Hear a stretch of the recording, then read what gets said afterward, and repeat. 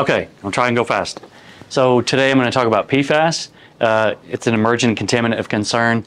It's per and polyfluoralkyl substances. You've probably heard about it in the news as a persistent organic pollutant. Sometimes it's referred to as a forever pollutant.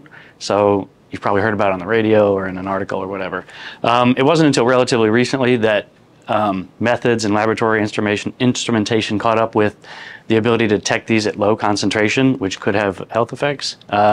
These are two of the ones that are focused on commonly, PFOS and PFOA. Here's their chemical structure. It's a bunch of carbons with fluorine bonds and a hydroxyl head, and those carbon and fluorine bonds don't break down very easily, so that's why they are persistent in the environment, and they're also bioaccumulative. I'm going to focus mostly on current regulatory action. So in 2021, EPA released their strategic roadmap, and they kind of laid out how they were going to take steps to regulate these. So one of the things they did was issue interim and final drinking water health guidelines, establishing levels for just advisory levels for safe levels in drinking water. And then they also, for PFOS and PFOA, did a notice of proposed rulemaking to designate those as hazardous substances under CERCLA. And that's not final yet, because then in this year, in April, they did another advanced notice of proposed rulemaking to include other PFAS species in those as hazardous substances. So the expectation is that that will be finalized in early 2024. And then also this year, they did proposed maximum contaminant levels for drinking water regulations for 6 PFAS species. And so just to show you really quick, the old health advisory levels were 70 parts per trillion, and they since then most recently decreased the health advisory level for those 2 key species to 0.004 parts per trillion and 0.02, which is effectively 0. There's no way with methods to actually measure at these levels. So what they're saying is that the health advisory level is basically 0. The replacement chemicals for PFOS and PFOA are called Gen X chemicals on PFBS, and those levels are a little bit higher for their, and these are the final health advisory levels for those. So a little bit higher there.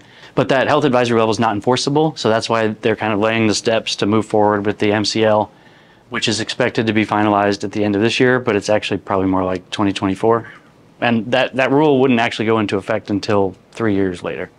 A little bit more about the MCLs and MCL goals. The MCL goal is actually the level at which you would see no expected health effects. So the MCL goal for PFOA and PFOS is actually 0. The MCL itself is 4 parts per trillion because that's what can be reliably measured and removed with the technology at water treatment plants and stuff like that. And then for these other species, PFNA, PFHXS, PFBS, and the Gen X chemicals, they use a hazard index calculation, which means they combine them all, like because they're concerned about additive toxicity or synergistic toxicity.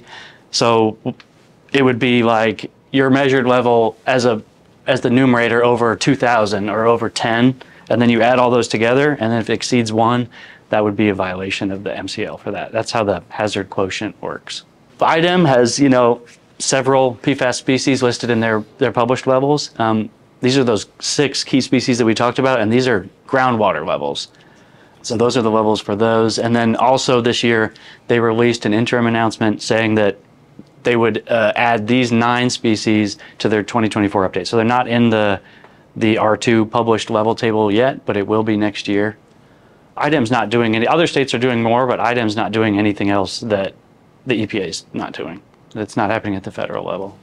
Some other things that are going to happen at the federal level is that they're looking to regulate under RCRA, and they're going to have PFAS to be included in the toxic release inventory, and then also with the TSCA. So it's going to be all over the place. So that's it for me.